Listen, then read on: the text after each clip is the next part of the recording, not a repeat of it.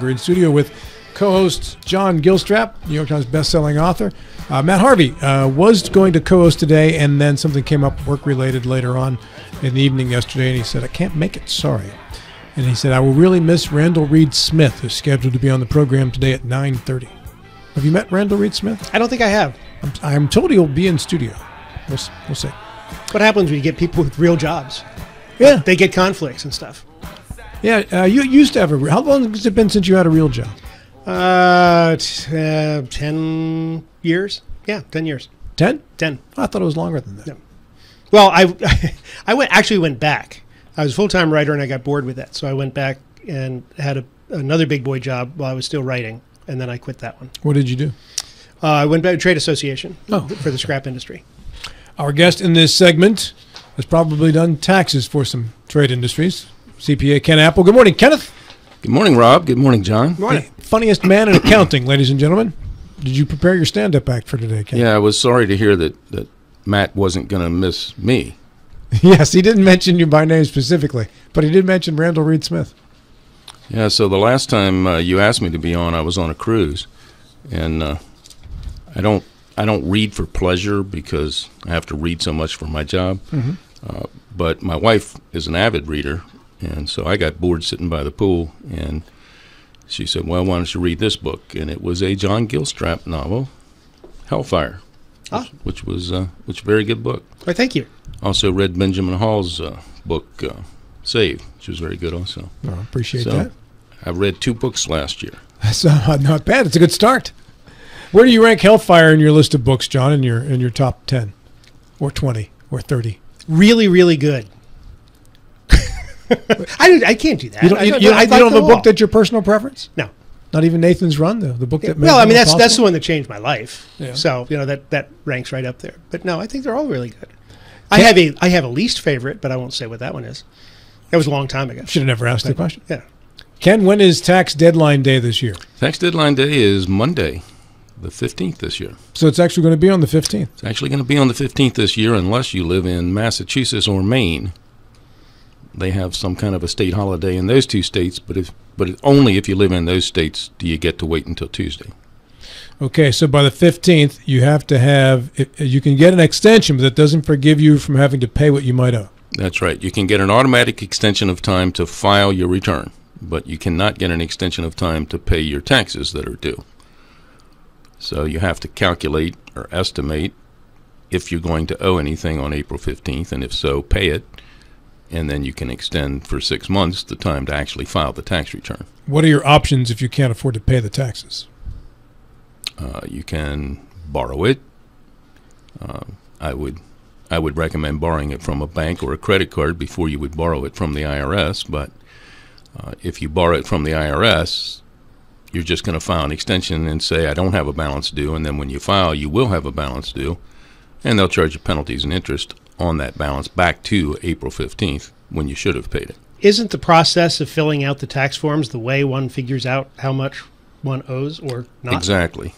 Excellent observation. So so it's just a wild guess, and you hope that you're within the sleeve of being able to afford the penalties? Right. Okay. So, I mean, most people that are going to owe a significant amount of money are people who make estimated tax payments during the year anyway. So they're going to have a first quarter estimate on 2024 due on Monday also. So what I tend to do when people need an extension is I just add to that so that the extension payment covers what I think might be due plus the first quarter estimate. So even if I'm way off, the extension payment will at least cover last year, and I'll only be late on an estimate for this year. If you're self-employed, Ken, and this actually has come up recently from a friend of mine, if you're self-employed and you haven't been paying your Social Security taxes all year long, is that the exact same method in terms of having to pay things on time and extensions and such? Yes. So when you pay your taxes to the federal government, you pay both your federal income tax and your self-employment tax all in one payment. So you would have an attachment to your tax return that's your self-employment tax calculation, and it would get added to your federal income tax. and that entire balance is your federal tax. So both your self-employment tax and your federal income tax should be paid in quarterly as you go. Now, this person went to H&R Block, and they did not tell them that their Social Security should have been part of what they're paying with their federal, and at the end of the year, they just found out from somebody else that they now owe over $5,000. I said, you should have gone to Ken Apple. Thank you. You're welcome. So you may get some business. You'll know because it'll be the person that says, I owe $5,000 Social Security. Ken, let's talk about the inflation creep is how you've described it here on the tax prep form you put for us here in regards to the way the limits have moved up this year as they adjusted for inflation. What are the changes? Yeah, so what I'm talking about here is the taxability of your Social Security benefits. So a little history. Prior to 1986, Social Security benefits were not taxable for federal or state purposes anywhere in the country. There wasn't even a place on the tax return to put them. Some of us would argue that's because I already paid taxes on it when they took it out of my paycheck, and now they're just paying it back to me. I would be one of those people.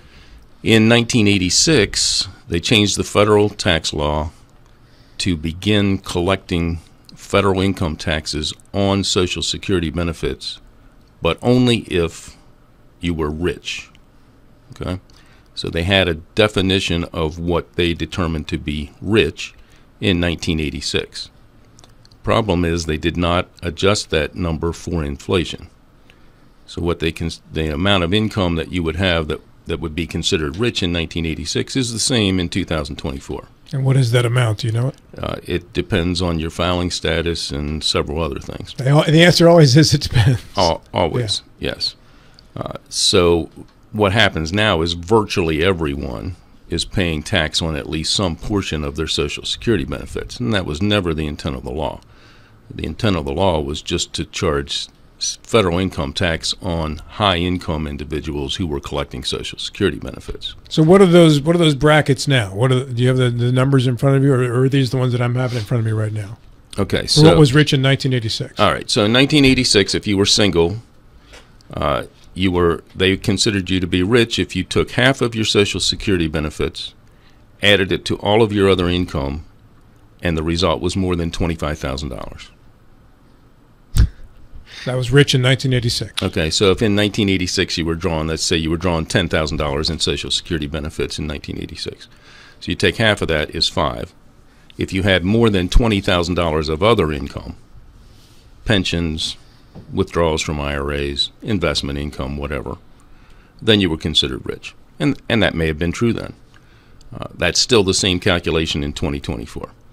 Does that count Social Security disability income for younger disability people? It does indeed, okay. Yes. So if you have one spouse who is working and making decent money and the other spouse is on Social Security disability, yeah, 85% of that Social Security disability is going to be taxed.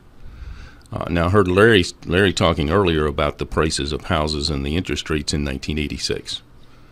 So if you think about what a house cost in 1986 and what a house costs today, or what a new car cost in 1986, what a new car costs today, certainly those income limitations should have changed, but they haven't. So I have a poster child client of mine for this problem, and it's a widow, an elderly widow, whose only source of income is a pension that has a COLA attached to it and her Social Security benefits. So last year in 2023, she got $20,000 in a pension and $14,000 in Social Security. That's $2,850 a month. That's her total income. $2,850 a month. That's what she has to live on. She has no investment income, no retirement accounts, anything like that. So I don't care what your political leaning is. You can be the most conservative Republican. You can be the most liberal Democrat. You can be anything in the middle. I don't think anybody is going to argue that this lady should not be paying any federal income tax. Mm-hmm. But she is. Because she is considered rich under 1986 standards. And she has to file a tax return and she has to pay federal income taxes on part of her Social Security benefits. and she's bringing in $2,850 a month. It's ridiculous. So the federal law needs to be changed. There still exist 12 states in the United States, only 12, that tax some portion of your Social Security benefits. West Virginia is one of those. They're phasing it out. Eventually, we won't be taxing Social Security. Is that over 3 years? It's over the next 3, yes.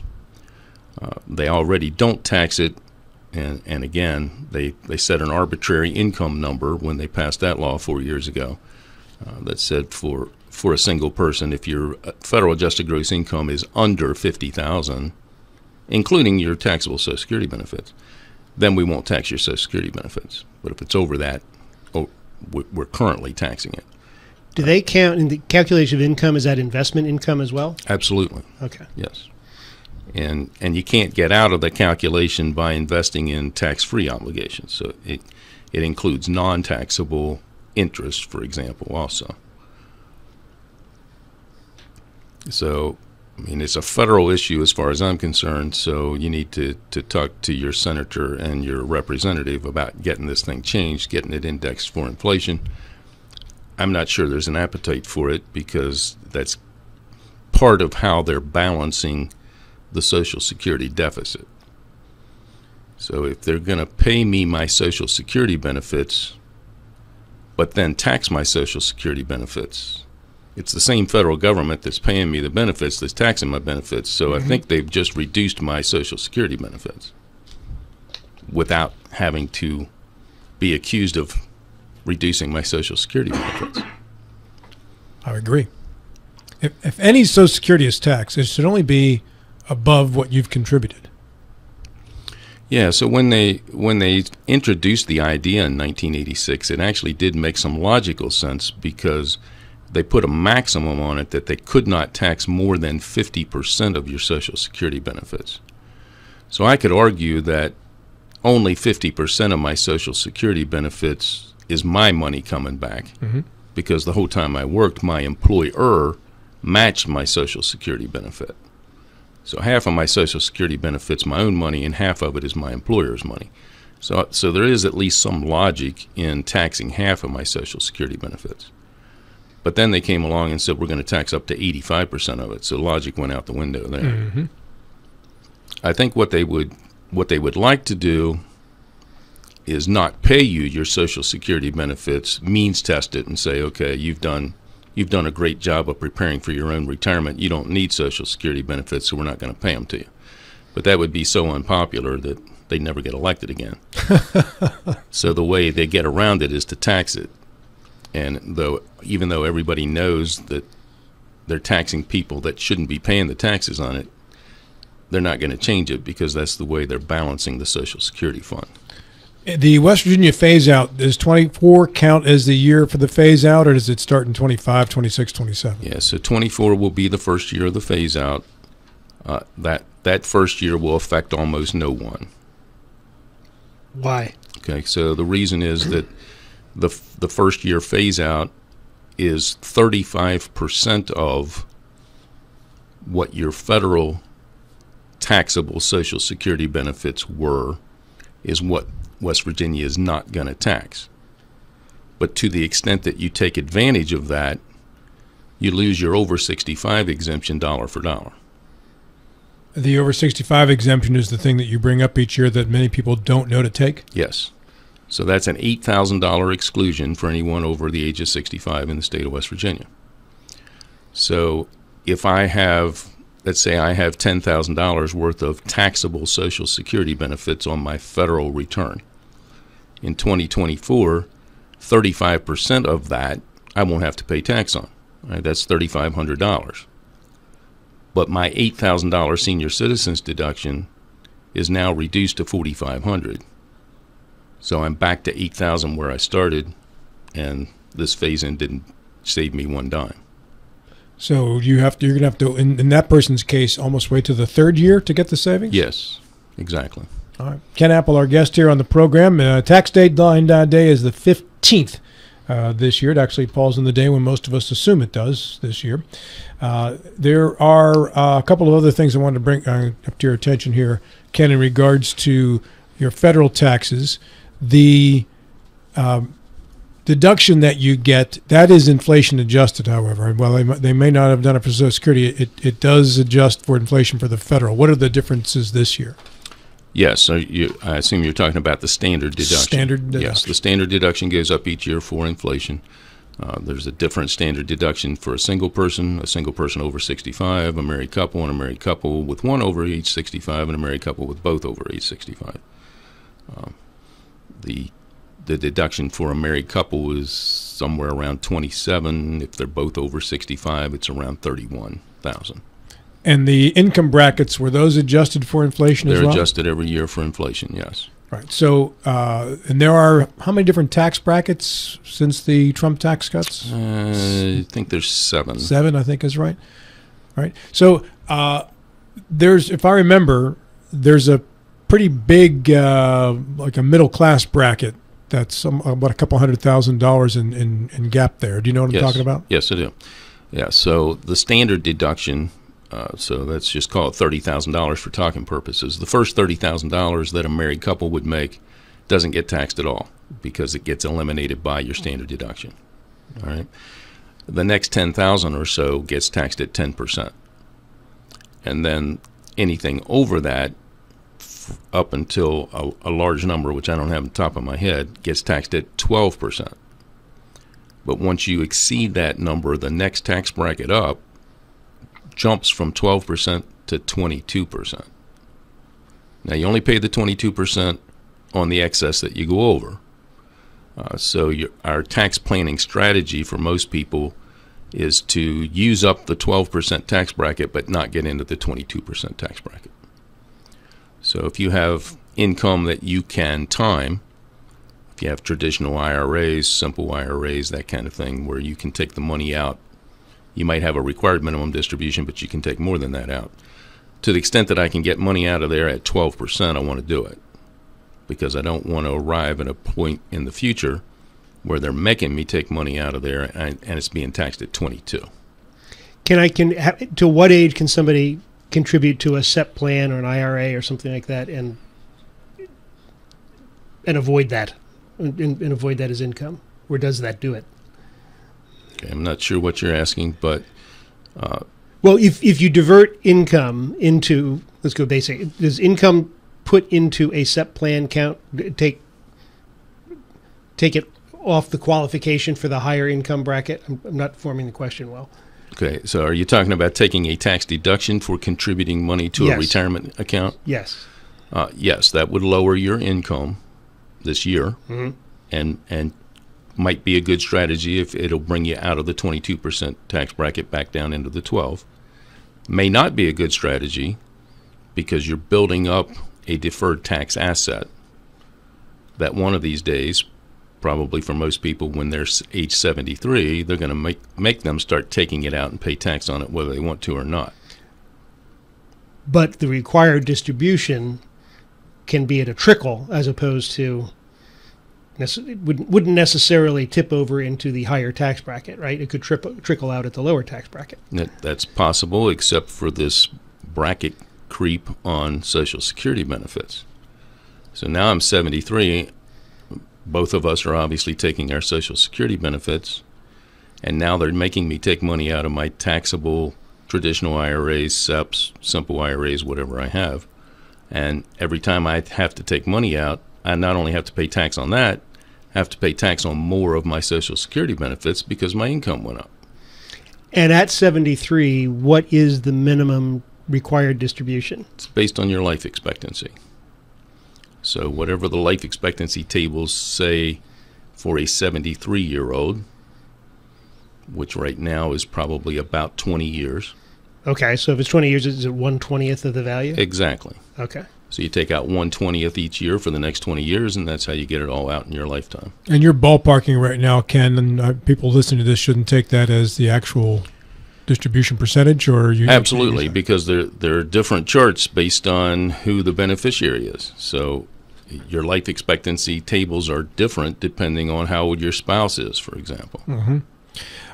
Before we go, a couple other questions in regards to these sorts of things. John's talking about the timing for taking distributions, timing for selling assets, stocks, whatever, in regards to how this affects how you qualify for Medicare and what premium that you pay. Talk about that math for a little bit. Yeah. Okay. So when you turn 65, they changed the age of normal retirement for Social Security benefits from 65 to 67. So just about everybody now who has not attained the age of 67, their normal retirement age is now 67, not 65. But they did not change your eligibility for Medicare. It's still on your 65th birthday. And the premium that you pay for Medicare, which most people have taken out of their Social Security benefits, this year for most people it's $175 a month. But if you are a high income individual, that premium can go up based upon your income. So for 2024, the year that we're in now, it's based on your 2022 income. If a joint couple's 2022 income was over $206,000, then they don't pay $175 a month for their Medicare premium. They pay something higher. And there's a sliding scale that takes it up as high as $500 a month. So if you're a very high income individual, instead of paying $175 a month in Medicare premium, you're paying $500 a month. And both spouses would be paying $500 a month. So there's some planning involved there too. If you're close to that number, there's some things that we can do to keep you below the number that's going to make you pay a higher Medicare premium. But you should talk to Ken before you make any decisions on what to do about these situations. Absolutely. And what can people do right now to reduce their tax liability for the 23 tax year? So to John's point, you still have until Monday to make a tax-deductible contribution to a retirement plan. So if you're in that, you're just into the 22% tax bracket, let's say you're $2,000 into the 22% tax bracket, you can put $2,000 in a traditional IRA before Monday and pull you back down out of that 22% tax bracket. And if you're over, is it 55 or 50, I guess? Is there a catch-up contribution you can tack onto that? Yeah, so the total contribution for most people under age 50 is $6,500. If you're over age 50, it's $7,500. And that's true not only for a tax-deductible contribution, but for a Roth contribution also. And a minute left here. Ken, any final things you want to make sure people get information-wise? Just want to make sure that you don't forget to claim any credits that are available to you. I see credits missed all the time when I'm taking over an account. Retirement plan contribution credits, foreign tax credits get missed a lot. Foreign tax credits are if you're a U.S. citizen, you pay tax on your worldwide income to the federal government. But if you own any investments that are foreign, which most people do because they diversify, that foreign country takes taxes out of your dividend before you get it.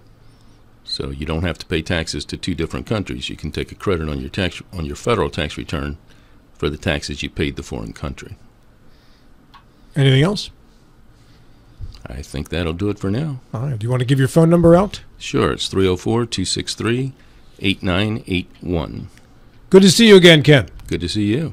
I'm sending you out with your usual Taxman tune here, the Beatles, the Ken Apple, CPA. Full disclosure, Ken does my taxes there.